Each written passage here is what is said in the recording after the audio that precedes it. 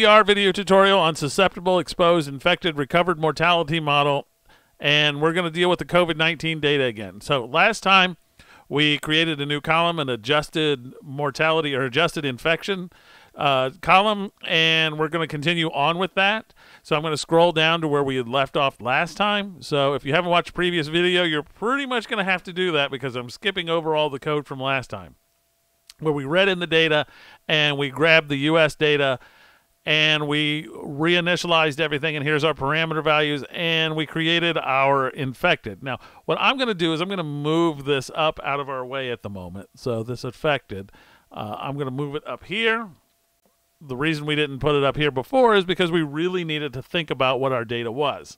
All right, so I have my initial values, and what I want to do is start tuning this to match our data. And when I mean tuning this, it's changing these parameter values. I really can't change the population. I can't change any of these really, but I can change these. And now that we've made our model a function, we can just move down to these and generate some pictures, and it should be pretty easy to do this. We just have to reorganize ourselves. Now, what I'm going to do is I'm purposely going to reorganize this in a little bit of a different fashion so I can put the values right in my function, then run the function and tune everything together. Okay, so these are my parameter values right now. I'm going to put them in here. So let me copy and paste. This is what I made alpha. This is what I made beta. So is 1/7. Here gamma is 1/150. And these were just guesses that I had. Okay, so don't think that there's something magical behind them. They're just numbers, and I'm going to show you how to tune these so that you can do this. So let's look at the infected, and then we're also going to make plots for the other two. Remember, we have 3 columns of data. So here I've got everything set up. I'm purposely going to move everything out of the way because this is all we need right now. So I'm going to copy and paste this. And here I'm going to say, well, I'm no longer going to look at the active infections. I'm going to look at the, let's say, recovered. Okay, and I'm going to color them like I did before, sea green. Okay, and my model, the fact that I made my model have a data frame as the output, I can use this notation. So I know I'm recovered to recovered. And then I'll look at, make this sea green as well, and do the same thing for the deaths. And I can marry each one of these up or match them up so I can look at them. So this one was recovered. And this one is deaths. Well, will be once we put that in here. Here, I just have to use the $ notation again, $, and pop up deaths from the tool tab that pops down, and $, and this was deaths here. And I'm going to color these black, and color coding here really helps since we're looking at 3 different outcome variables at the same time. So here's black. Let's look at see how each one of these looks. Okay, that one doesn't fit very well, and this one doesn't fit very well. Now, as we move things along, we can see how to change things. So basically, as I stare at the infected one, I'm going to try to tune it first.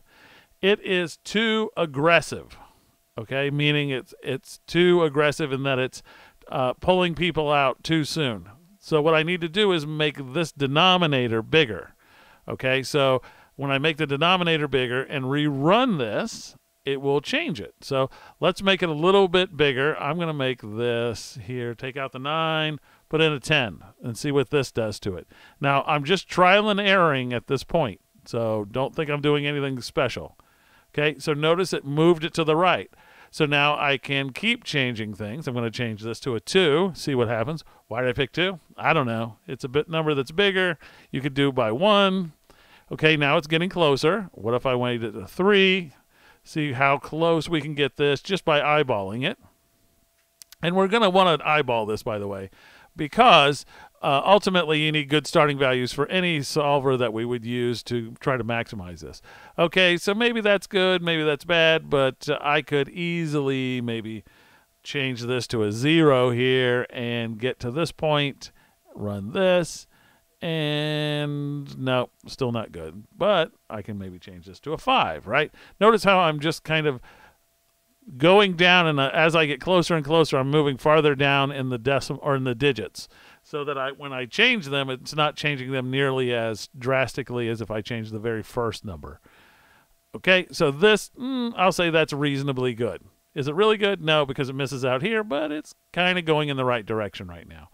Okay, so let's see what that did to the recovers. Now remember, all of these depend on each other, so it's not one depends on only one of the others.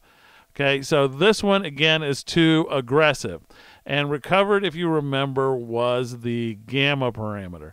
So I can make this less aggressive, because the smaller, or the bigger I make the denominator, the smaller this becomes. And then I just go here and it moved it over. Notice that. But it also, if you scroll back, will affect this line too.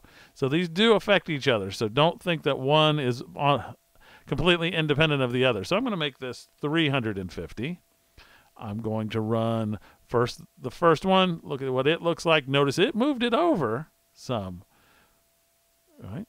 And I'm getting closer. It does move it out some. Let's go and change it to 550 and see how this looks in our picture here. So right now I'm focusing on the sea green. Maybe I should go to 750. And notice what I'm doing. I'm just guessing, and I'm trying to tune this in to get something reasonable. Maybe I'm going to go bigger and see what happens here.